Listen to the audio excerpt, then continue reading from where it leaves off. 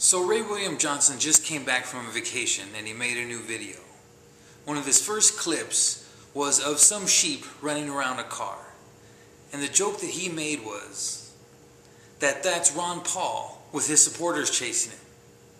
So he's saying that Ron Paul's supporters are sheep. Are you serious, Ray? This shows how completely out of touch you are.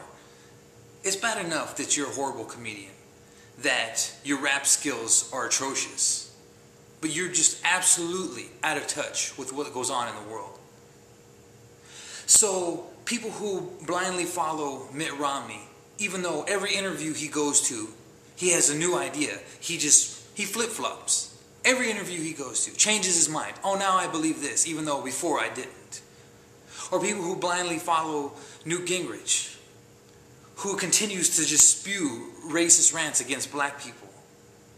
Or people who blindly follow Obama, even though he's signing away their constitutional rights with signing the NDAA and re-upping the Patriot Act. But no, Ron Paul, his supporters are the sheep. Wrong, Ray.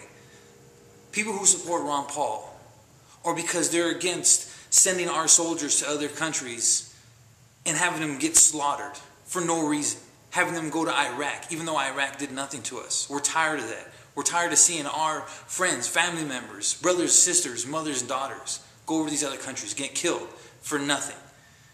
That's why people support Ron Paul. People support Ron Paul because they actually want to do something about the debt. Not just use it as a punchline. They actually want to bring down the national debt. They actually want to get jobs for people. And again, stop unnecessary wars. Stop the bloodshed. But no, they're sheep. Mindless sheep who just follow Ron Paul just cuz. You're disgusting, Ray. You're seriously disgusting.